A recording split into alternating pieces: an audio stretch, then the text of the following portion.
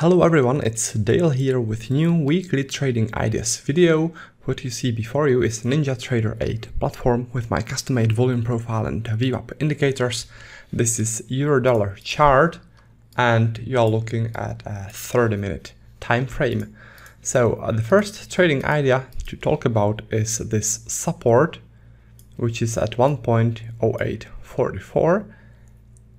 And this support is based on this strong rejection of lower prices that occurred on Friday.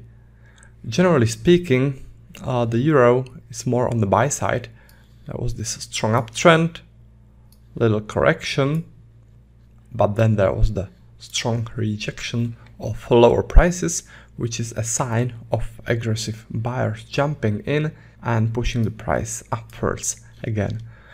And one more thing here is, if you use the volume profile here within the rejection, then this is the reason why I want to go long from here, this heavy volume zone, because this is showing us the place where buyers started to jump in and eventually those buyers manipulated the price to shoot upwards. So this is the place where the buyers jumped in, where most of their volumes got traded. So this is an important place, and when there's a pullback to it, if there's a pullback to it, then chances are that the buyers from here will become aggressive again and push the price upwards from there again. Now what I'm going to do when the price is somewhere around this zone, I'm going to open the order flow software and I'm going to use it to better time my trade entry and trade exit. If you don't have order flow, you can just enter the trade as the price touches this level.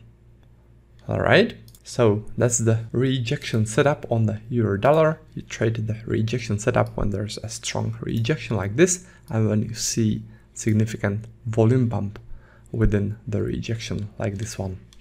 So that's for the euro. Now the next trading idea is on the Australian dollar, Japanese yen.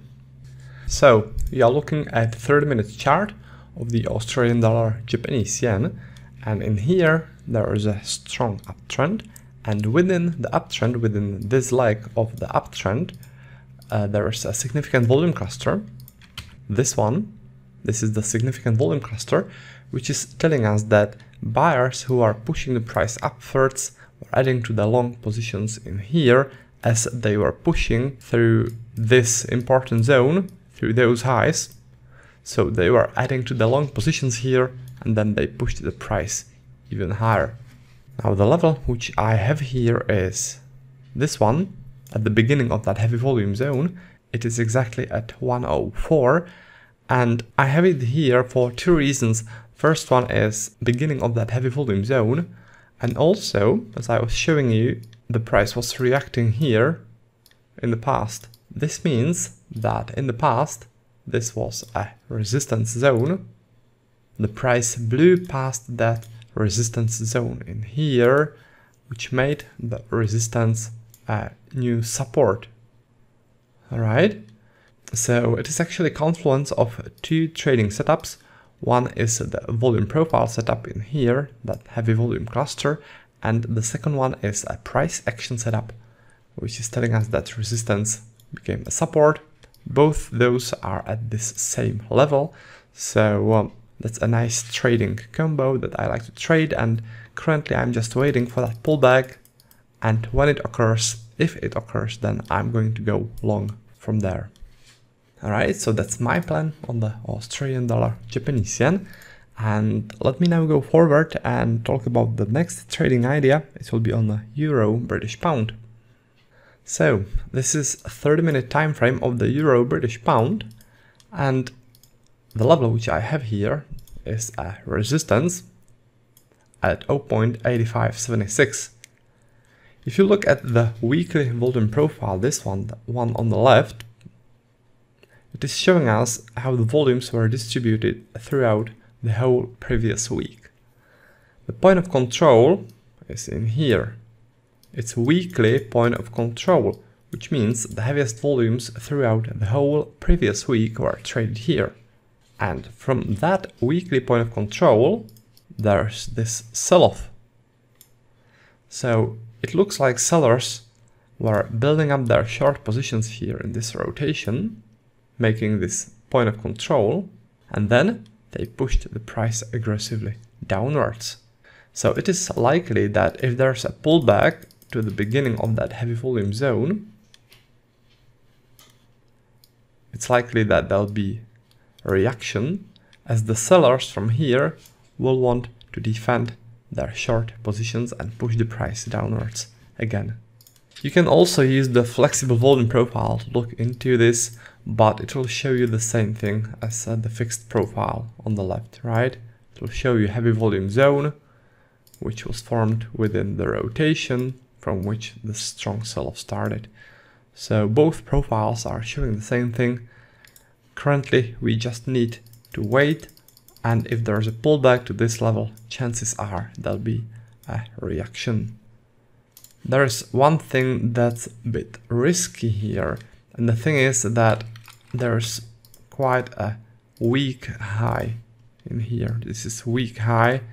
I think that some liquidity could be above those highs, above those candles. So this is a bit risky, because if the price comes close to that zone, it could just shoot past it, taking that liquidity from here.